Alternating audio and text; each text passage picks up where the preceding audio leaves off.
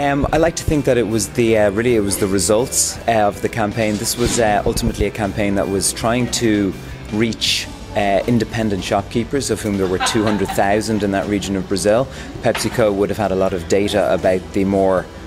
developed trade, the supermarket trade, but these 200,000 shopkeepers would represent over 50% of their sales volume,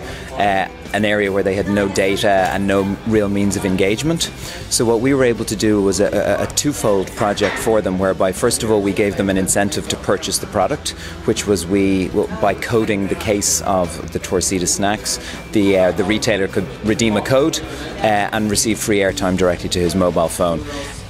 While redeeming that code, he would answer 2 or 3 simple questions about his business, which would create a database of permissioned customers that we could then enable Pepsico to talk to time and again, always through the phone, through SMS or voice. So a very simple idea, but really based on building trust and just simple engagement, with a reward element giving way to a genuine relationship, long-term relationship between the brand and the shopkeeper.